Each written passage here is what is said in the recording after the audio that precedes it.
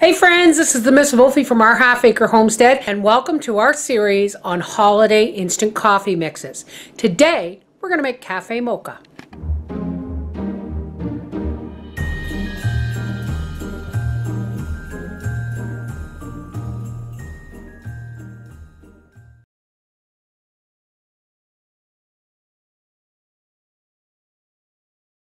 And what you're going to need for this is 2 tablespoons of coffee whitener, 2 tablespoons of instant coffee, a 1/4 cup of sugar, 1/3 cup of instant powdered milk, 2 tablespoons of semi-sweet chocolate chips, or you can have milk chocolate if that's what you like, but I suggest it be real chocolate, and 2 packages of instant hot chocolate mix.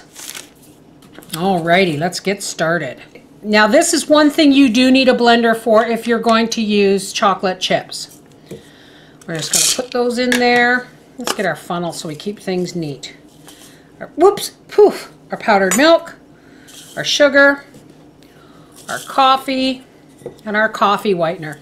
This is one of those things, folks, that is so easy to make and it pleases so many people.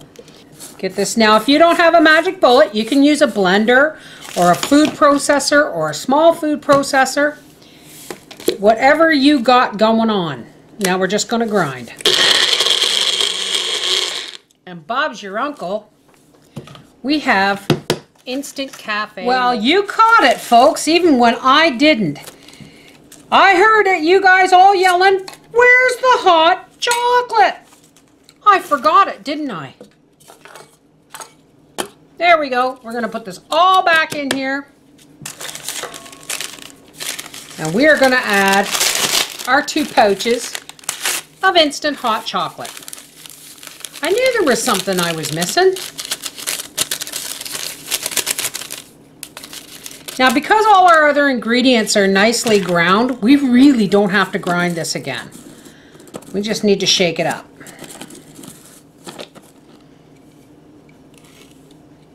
Oops, I spilled a little bit. Tamp that down. Oh, that's a full jar. I'm going to say there's 5 cups of coffee in this jar because it's a 1/4 cup of this powder to 1 cup of hot water.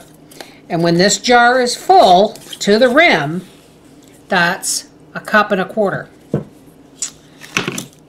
And I've gone ahead, as with my other coffees, and taken a piece of old Christmas cardstock, and I've written on here, Cafe Mocha, 1/4 cup to 1 cup of boiling water, and I've punched a hole in the corner.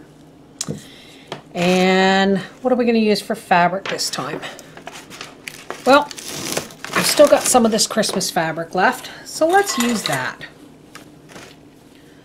And if you don't have Christmas fabric, folks, it's okay. Use wrapping paper. It works just as well. I just happen to be lucky enough to have a lot of quilt fabric. So I'm just going to fold this and fold this. And if you've seen my other instant coffee, holiday coffee videos, you're going to know what's coming next. I'm just going to do this. I'm going to point the point into the center of the jar, and I'm going to go out about, I don't know, 1.5 to 2 inches, and I'm just going to cut it off with some pinking shears. And we're going to pop our handy dandy rubber band down over the lid, fluff up our skirt. Now, as before, I have said, you can decorate this any way you want. You can use Christmas wrap, you can put little ornaments on the ribbon. It's totally up to you. But these are a wonderful generic gift to have handy if folks come calling, if you get Christmas carolers, or folks coming to visit and dropping in over the holidays. They also go wonderful with a basket of your home baked goods. for a stunning Christmas present. This is the Mrs. Volfie from our half-acre homestead saying, Instant Cafe Mocha. What a great gift idea. Take care. Bye-bye.